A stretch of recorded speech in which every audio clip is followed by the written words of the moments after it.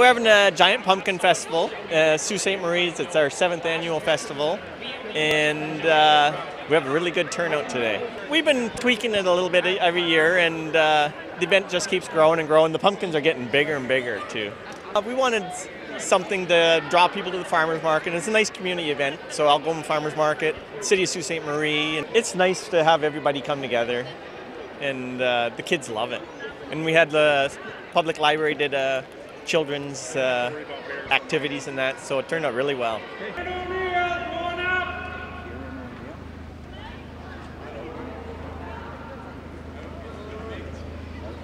I won last year.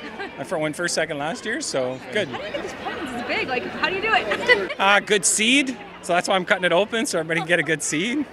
Good soil, good fertilizer, lots of water. I'm happy that kids can have fun with it. I just love to garden, and I'm glad that I was able to get 2 to bring to the show today.